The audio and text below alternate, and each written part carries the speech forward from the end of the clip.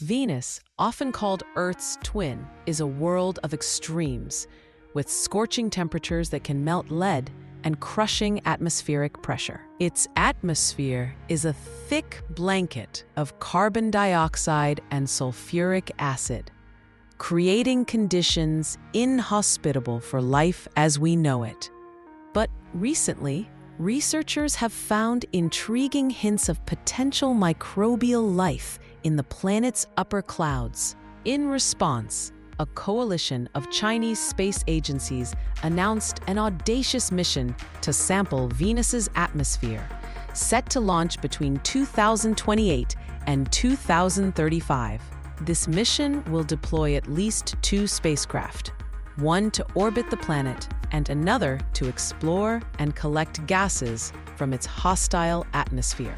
One of the key objectives is investigating the puzzling discovery of phosphine gas within its clouds, raising the question, could it be a sign of life? Successfully capturing and returning samples to Earth would present monumental challenges, but could revolutionize our understanding of planetary science.